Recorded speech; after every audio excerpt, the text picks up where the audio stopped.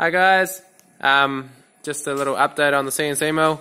So I've got my tool changer manually going through the tool change sequence, so I can change and push buttons and make the whole tool changer work. And now I just need to connect up the classic ladder PLC logic stuff to actually make it automatically do a tool change when I type in M6. It's a random position tool changer, so the tool number prepares the tool changer ahead of time, and then the M6 actually does the tool change.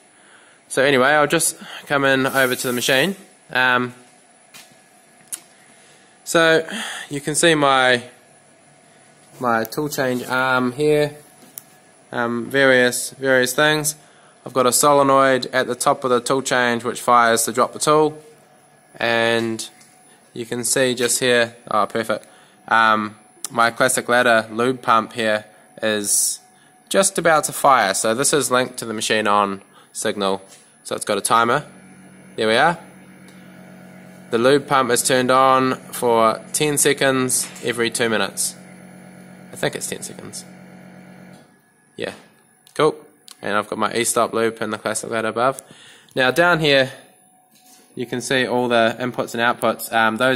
Those are just all my sensors, and all my outputs are linked to that. So from 23 to 31 is the inputs, from output 3 to 8 is all the outputs, and that's just how I can visually check at the moment that all my sensors and everything and stuff is working for the tool changer. Yeah, I'll just pause this and go around the back of the machine. Okay, so here's my contactors up the top. They take 110 volts from this transformer which I originally got rid of, but anyway, long story, it's back now. So you can see on the contactors, the left one is coolant, then we've got magazine clockwise and counterclockwise, and the arm clockwise that fires round, and then chip conveyor and chip conveyor clockwise.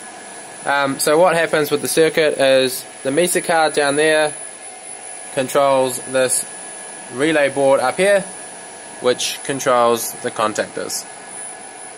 And you can see all the computer and all the stuff in the back here. Okay, we'll actually go up and power up this thing and make it move now. Okay, so we're looking at the front of the machine now. We're gonna just simulate dropping the tool out at the moment. Cool. And if you look on the screen here,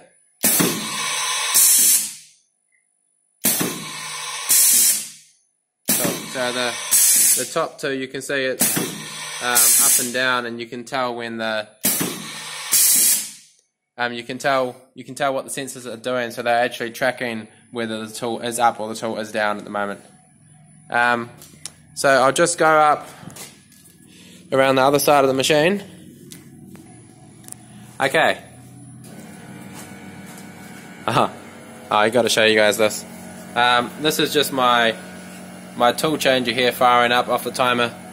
I changed the timing to go only once every 15 minutes, so that's it for the next 15 minutes now. Okay, just try to get a good shot down here. Cool. So Marco, can you spin the magazine? Oh, wrong one, my bad. Magazine. Yeah, so you can see the sensor on the side there clicking, so that's telling Micah on his screen that the sensor's working, and there's a home position sensor that flicks as well. Okay, so try to stop it on a pocket. Yeah, that's... How's that? Back a bit. Do go to the next pocket. Yep, oh. Yeah, that's close enough, yep. Okay, drop the pocket. And up, pocket up.